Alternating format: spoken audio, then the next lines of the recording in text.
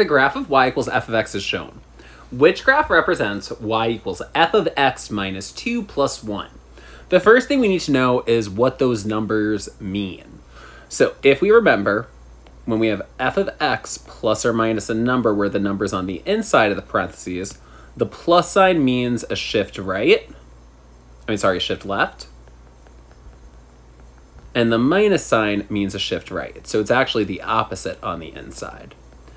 Now, when I look at the numbers on the outside, so if I have, like, say, f of x plus or minus a number,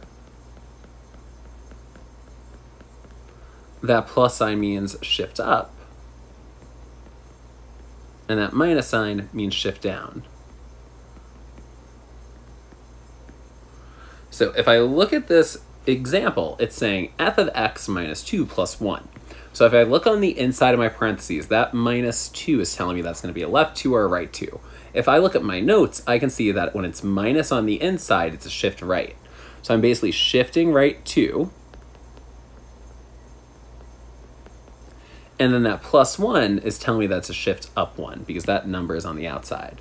So I'm basically moving my graph 2 units to the right and up 1 unit. So if I look here, I can actually manually move my points. So if I shift up 1 and right 2, let's look at our nice points. I can move it to the right 2 and up 1. So if I move this point, it would go right 2, up 1. And then this point would go right 2, up 1. This point also would go right 2, up 1.